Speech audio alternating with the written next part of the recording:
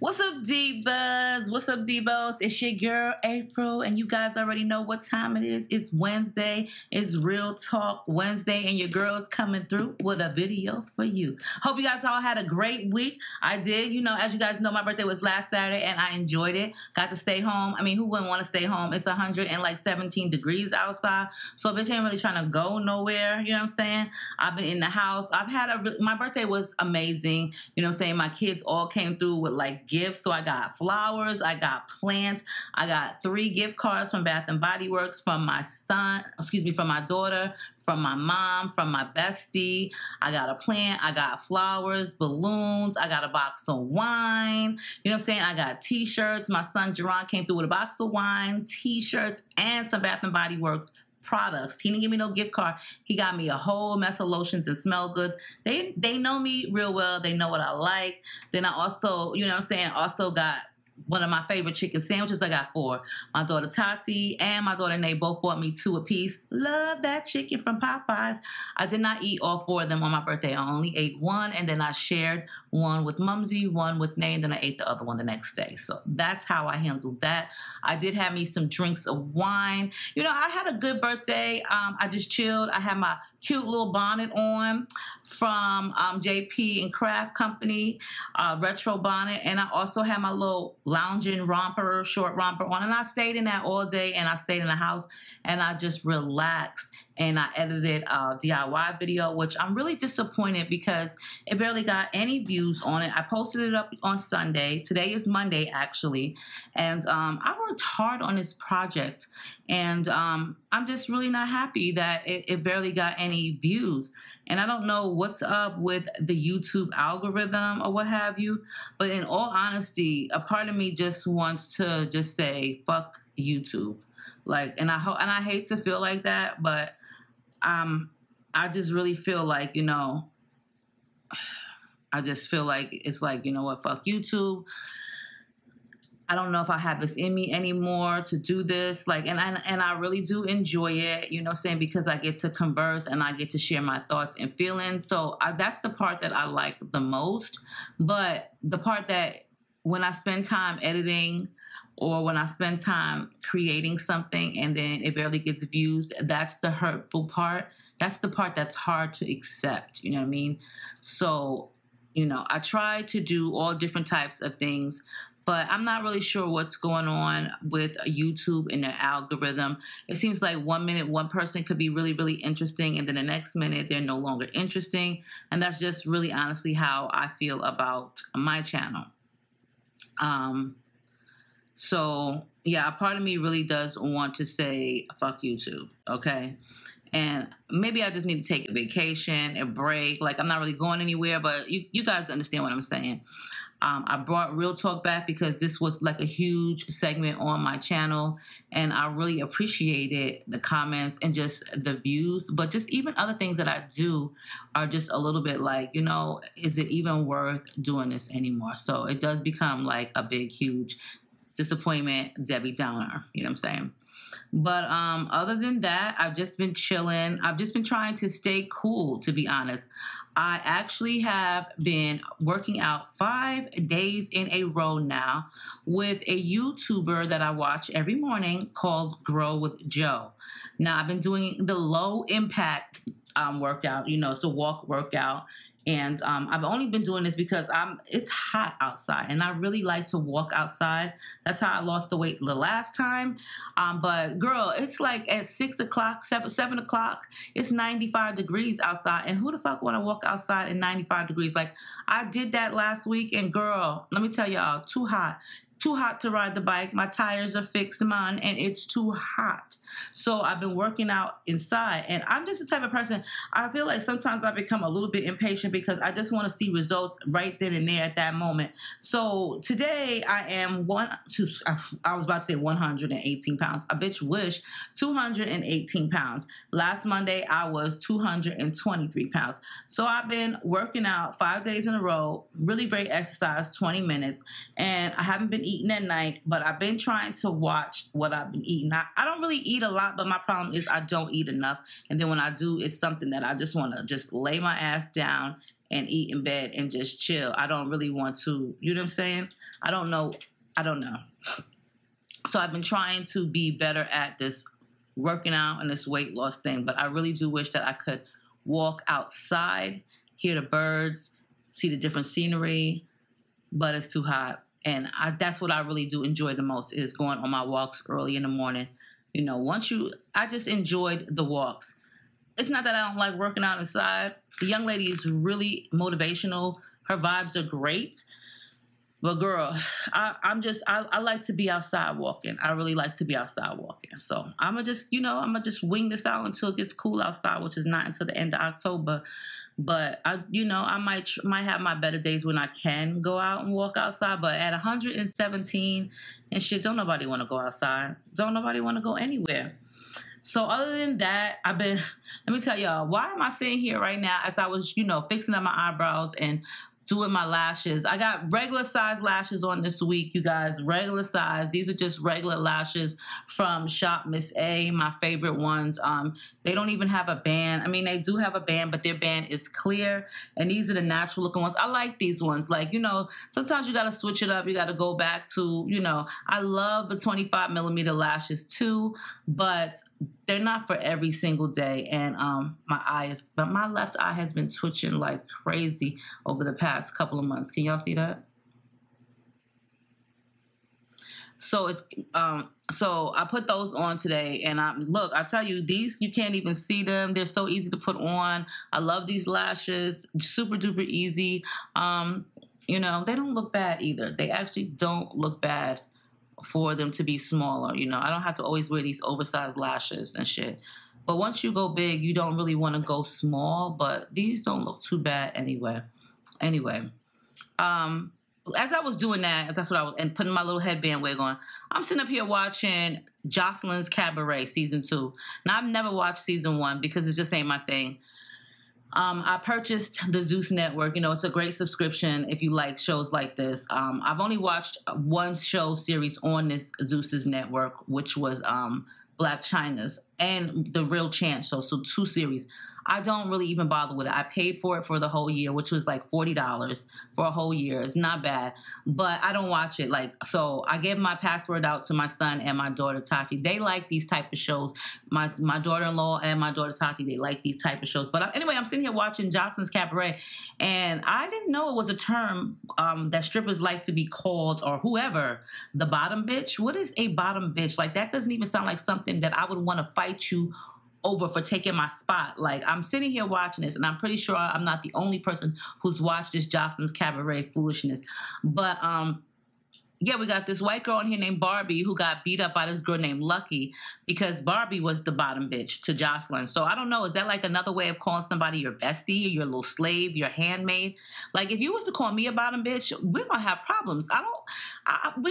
That's fighting words to me. But no, they're total opposite. You took my spot as the bottom bitch. Like, that don't even sound like something I would want to really sit there and fight someone over. We got titties flying, weaves flying. It's comical, but then it's like, y'all are just doing a lot, and a lot of fake shit, like a lot of fake big booties, which I don't have nothing against. And, it's just a lot. It's a lot. And now I see why it's not on like something like VH1, because when I say they showing titties, you see the whole titty, the areola, you see the titty, okay? Like, that's nipples, you see the titties. So it's like, oh, okay. All right. Now I see what I'm missing out on.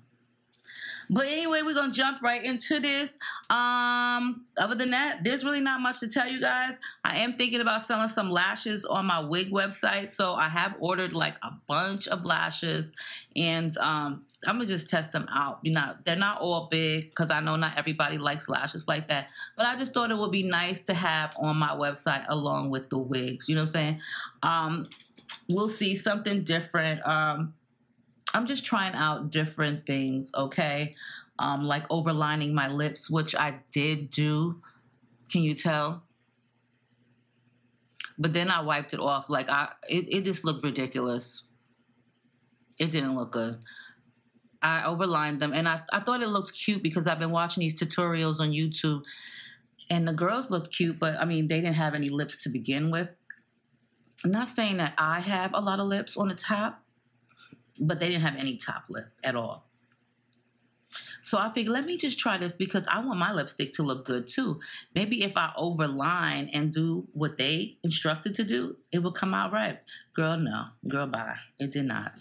So anyway, we're going to just jump right into this real talk. First, we're going to do a promo, and then we're going to get into real talk. Okay. Hey guys, I'd like to introduce you to the Elegear cooling blanket, which is cooling like no other. If any one of you guys suffer from hot flashes at night like me, or you just don't want to be so hot and sweaty, then this blanket actually provides a cooling technology or cool touch technology, which absorbs the heat to keep you cool.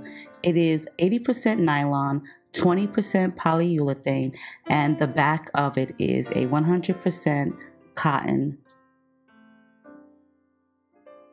Elegear, which is also available on Amazon. You guys know Amazon has everything in the world. I absolutely love Amazon. They do come in a variety of sizes, along with a variety of colors as well. And also the cool thing about it, you also can get matching pillowcases in case you want to keep your head cool. Now, I do like this blanket because I have been using it for a month. I do suffer from hot flashes due to a medical surgery. So if you're like me, you suffer from hot flashes, this may help you a lot. Plus, the blanket is lightweight, so it's easy to travel with. So this is the cooling blanket, and I've had this blanket for about a month now. It does come in a multiple of colors. I decided to opt for this color because it just matched a lot better with the bedspread that I had on at the time. It does have two different types of fabrics. One side, I want to say it's like a jersey knit material, and then on the opposite side, to me, it's like a polyester type of blend. But this does give you like a cooling effect. I really wasn't a believer until I used it, and I get a lot of hot flashes at night when I'm sleeping because, you know, I've had a full hysterectomy. So this blanket has actually really come in handy. It's not thick at all. I do travel with it, meaning when I go downstairs and I want to just cuddle up on my couch, I will bring this blanket with me because it doesn't make me hot. I do pull all the covers down at night, and I just use this. This is the queen size. They do have other sizes as well. Along with that, they have other colors. They also have matching pillowcases, which I do have. Now, I'll be honest about the pillowcases. I really don't see the difference in the pillowcases, but with the covers, with the blanket, I definitely do see. The first night that I used this blanket, I did notice that I was sweating less. I didn't say I wasn't sweating at all, but I was sweating less. So if you have like hot flashes and anything like that, then you definitely want to check the blanket out. But it's also a great travel blanket too. So I will leave the information down below for you. All right, you guys. So you already know the rules about Real Talk. If you have a Real Talk issue, you can always send me an email to muffinismylovers2012@gmail.com and just subject line Real Talk, or you can send it to aprilsrealtalk@gmail.com. Either way, I'll post it below. Sometimes I'll be forgetting to put April's Real Talk, but my other one is always there. I have to remember to put that as a default. And if you want to change your name to something else in the video or in the email, go ahead and do so. Some people don't even put what they want to be called. That's fine too, because I'll make a name up for you. So anyway, let's go.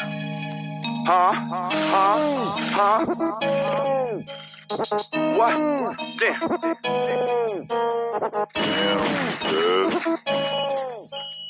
Real trap shit. Call, she slept with my dad. Hey, Miss Muffin, I want to thank you in advance for reading this and hope you are able to get to it soon. I'm seriously in need of your advice. So recently, my father passed away due to health issues. This was a year ago, so I guess it's not really that recent. So anyway, my dad was a lawyer and has been married to my mom forever. They have been together since college, which is where they met. My father was in his late 50s when he passed away. I'm 21 years old, so as you can tell, they had me late in life due to career moves. So here is where the problem comes in, as my father was in the hospital, and I hate to say, but he was in hospice. There was nothing else the doctors could do for him. So he had to be put into hospice. Anyway, my father revealed to my mother before he passed that he had a son out of the marriage. My mother was devastated and heartbroken. He asked her to please look out for his son as he has nothing. My mother ended up meeting the young man who is actually the age of 17 now. She also met the mother as they both came to the hospice and attended the services. I'm upset because why is my mother really looking out for this boy? Like, I get it, he's my half-brother, but he's not really the problem. The problem is his mother, who constantly asks my mother for help. It can be anything from help with their rent, to groceries, to helping with bills, to other things. I have tried numerous times to talk to my mom and let her know this woman is using her. She knows my mother has money as she and my father owned a law firm together, and now that he is gone, my mother owns the entire business. My mom has helped his son out by giving him money for clothes and school tuition, but the mother is asking for way too much. It's not my mother's place to pay her rent and bills. This woman doesn't have a job and seems like nothing but trouble. She is younger than my parents. I have tried to tell my mother she needs to find out if the son is really my half-brother because she is not sure if paternity has been established. I have nothing against him as I am still trying to know him and he seems very well-mannered and ambitious, but his mother is not someone I like at all. How do I tell my mother she needs to stop supporting my father's other family that is not her responsibility? She keeps saying, I made a promise to your father before he passed that I would look out for his son. But Miss Muffin, what about the promise my dad made to her when they said their vows? Thank you again for reading this. Oh yeah, you can call me Amy. This is like a Lifetime movie right here. I mean, like, it seemed like every freaking real talk that I do is like a Lifetime movie. I like Lifetime, okay? So we got Amy here, who is 21, and her father passed away a year ago, and her father and her mother are in their 50s. They met at college. They've been together forever, and, you know, they got a law firm together. When Amy's father was on his deathbed in hospice, and I hate to say it like that, but he did ask his wife, he revealed to his wife that he went outside, he stepped outside the marriage, and when he stepped outside the marriage, he really stepped outside the marriage. He stepped outside the whole marriage, the box and everything else. That man stepped outside the marriage and caught a body. He caught a body, okay? A child. So now we got this little 17-year-old boy running around, and you see Amy's 21, so they only 4 years apart. So, hey, and with a younger woman. Okay, at that. She said that she's younger, the mother is younger than her parents. So anyway, Amy's father revealed to her mom that, you know, he stepped outside the marriage and then let her know that he got a body. And could you please support and help his son that he had outside the marriage because this young man doesn't have anything. I'm pretty sure he had stuff due to the father taking care of him, but I guess, you know, what the type of environment, from what I'm reading here, you know, yeah. So the mom was devastated. Amy's mom was devastated and heartbroken. Like, but who wouldn't be?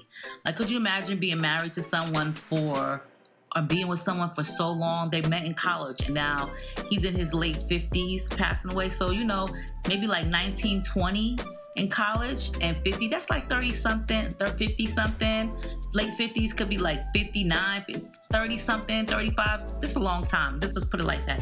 And then you come to find out that you have a husband that has not only cheated on you, but had a baby on you. And then on his last breath, his deathbed, and I don't know any other way to say it, so no disrespect, he is revealing to his wife that he has another son, and can you please look out for his son to someone else? It's one thing to cheat, because that's not right. When you're married with someone, you got a business together, and you guys are rocking together, working together, building up together. That's bad to cheat on them, because you have built up a foundation. But when you cheat is one thing, but to cheat and have a baby with someone else behind your wife, your spouse, your significant other's back, that's a whole lot of something else. I wish he would have said something to Amy's mom way before his passing. You know what I'm saying? I guess he didn't want to go with a guilty conscience, or maybe he didn't want to pass away and this pop up at her. You know what I'm saying? Unknowing. So I can probably understand that part. But it's kind of, it's very hurtful. Now, he done asked Amy's mom, can she please look out for his son? Can she please take care of him? Because he don't have nothing. And she promised him that she would do that. But here's the thing, you promised to take care of the son. Amy's mom is paying their rent, their grocery bill, their bills. Like, let me tell you something. If you have a baby on me, I'm not paying for anything but a divorce, okay? That's the only thing I'm gonna pay for if you haven't passed away. If you passed away, okay, and you told me this when you passed away, I don't know how I would feel, to be honest. I mean, I know I would be heartbroken, and I know I would be so hurt, but I wouldn't be that hurt and that heartbroken that I'm gonna pay for your other female bills and groceries. I'm not about to do that. Like, I would look out for the boy. I would welcome the young man into our home, into our family. I would want him to get to know our daughter because they are brother and sister. But as far as paying your rent, sweetheart, you're gonna have to do that on your own terms, okay? Nobody told you to open up your legs and lay down with somebody else's husband, okay? And I'm pretty sure you knew it was somebody else's husband. However, if you didn't know that, I'm pretty sure you learned that within the 17 years of your son being around on the face of this earth. I'm not going to be paying anybody's bills. And as far as taking care of the young man, like, what can I possibly do to support the young man? Like, how do you handle that? You find out your husband has another whole family and you're asked to support that other family member, that child. How do you handle that? Like, you have to have some tough balls, some tough titties to accept that, for one, and then for two, to support them. Like, me personally, even if you was alive, I'm not, no. You better hope that I'm not in jail, okay, kicking your ass. How does she tell her mom that she needs to go get a paternity test? Because this is what Amy wants. She wants a paternity test because she doesn't know if paternity has ever been established between them two. And I understand that. You know, I totally understand it, and I could respect that.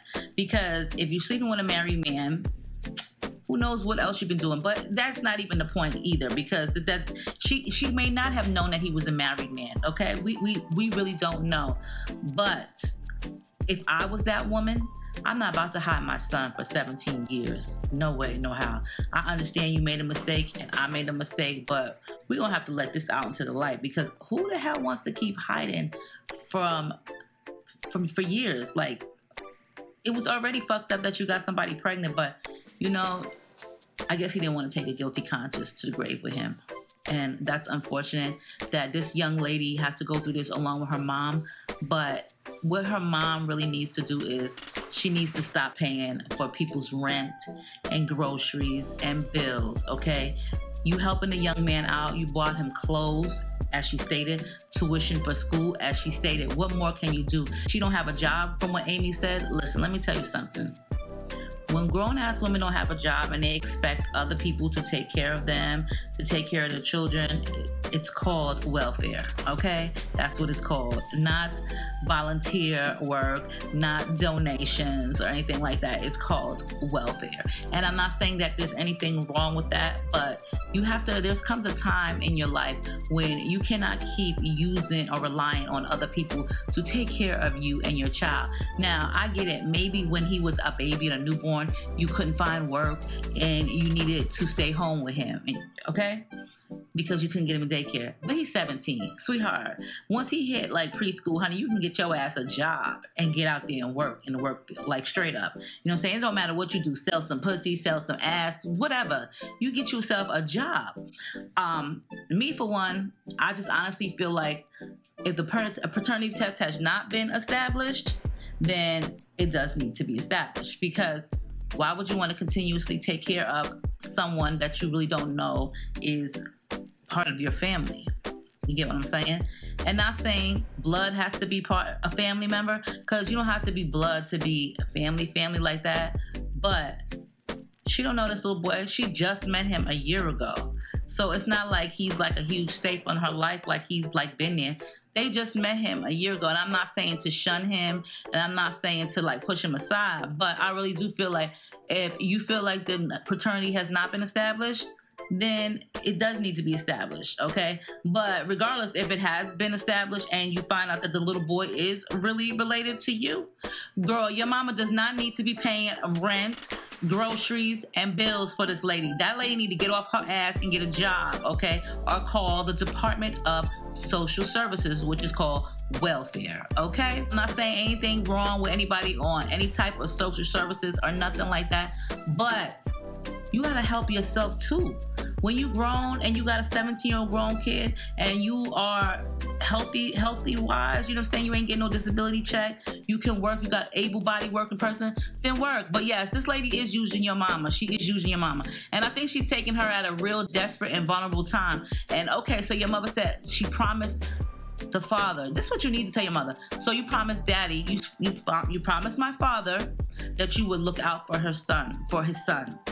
You didn't promise him that you would pay the rent and the groceries and the bills. You promised to look out for the son, and that is what you do. You could talk to somebody until they blue in the face. You could just keep telling them something and keep telling them something and keep telling them something and keep telling them something until they blue in the face. You think that shit is going to get to them? You think that they're going to listen to anything you say? They're not going to get it until when they're ready to get it. Like, straight facts. Like, nobody is going to worry about what you said or what you done did. Try to tell them something for their own good. They are going to get it when they're ready to get it. And it's unfortunate that your mom is being used at a bad time like this, but your mom do need to realize that she did make a promise to look out for the son, not to look out for the mother. It is the mother's responsibility to get off her ass and get a job and pay the rent and buy groceries and pay her bills. It's her mother. That's the mother's responsibility. Just the same way it's your mom's responsibility to look after you, or was, because you're 21. But just the same way it was your mom's responsibility to look after you is the same way, and she has done that by going to school and having a job. It's the same thing for your half-brother's mom. She got to work for hers. She got to work for hers. She got to work for theirs. She got to pay her own rent. If she can't pay her own rent, then what she need to do is take herself down to that welfare building and apply for some food stamps and some social services cash and some Medicaid or whatever else she can get. But it's not your mom's responsibility to take care of the whole family.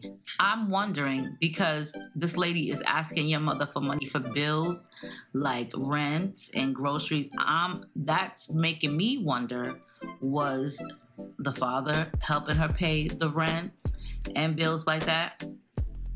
Pretty sure, because he did say his son has nothing. I'm pretty sure he realized the mistake that he had made, you know what I'm saying? But regardless of what, he loves his son. But your mom, she needs to come out of the clouds. She really needs a dose of reality to let her know you're not here to take care of the whole family. I wish somebody would pay all of that for me. Girl, we will be best friends, okay? I would never disrespect you, all right? I guess I would be the bottom bitch then, okay? The bottom bitch. I can't imagine finding out, like, that's what I'm talking about. This is a Lifetime movie. Like, I can't imagine finding out, like, oh, okay, well, I got a whole family. Excuse me, what? You got a whole what? A whole what? A whole broken teeth? A whole busted lip? What did you just say? You got a whole who? I have a whole family. I have a family outside of the marriage. Like, you said you have what now outside of the marriage? What is it that you got? Like, I can't imagine a man telling me like he got a whole family. Not even before he passed away. The heck with all of that. Like, in general, like, could you imagine someone telling you like, oh, well, I got a whole family. I had a family on you? Like,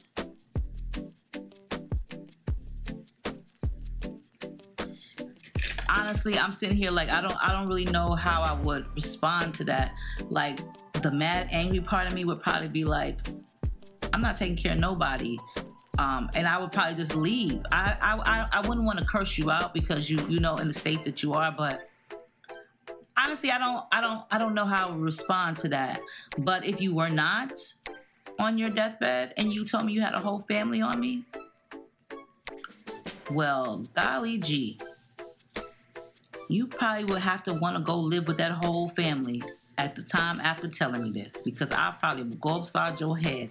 Like, it's amazing how you can live with somebody for so long and be in a relationship with them and not know anything underhanded that they're doing behind your back. Like, and then when you find out, it's like, you feel sometimes like, was I dumb? Was I blind? How could I not see this? Like, you know what I'm saying? Like, how do you go on in life, just throughout life, lying to someone for so long about another family? Like, you see it in movies and it's just like, it's not amazing, but it's just like, wow, I cannot believe that this really happened. And like, I didn't even notice this. I didn't even see any of this. Like, it's crazy. It's like you've been living a double life. And like, that's kind of like a scary thing. You know what I'm saying? Like, it's totally scary and it's very hurtful and it's devastating.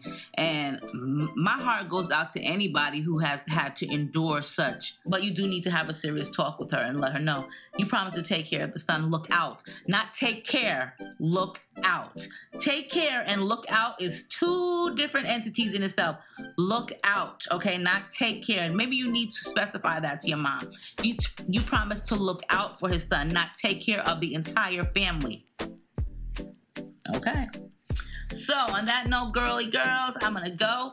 You know what it is. Make sure you rate, comment, subscribe, thumbs the video up, and share it. Let me know your thoughts on this topic. Let me know your thoughts on Jocelyn Hernandez Cabaret. What do y'all think about it if you watch it? You know, I don't know. I like to see them fighting. It's funny to me. That's like the funniest part. But anyway, I love you all. Make sure you rate, comment, subscribe, and I'll see you guys in the soon to come.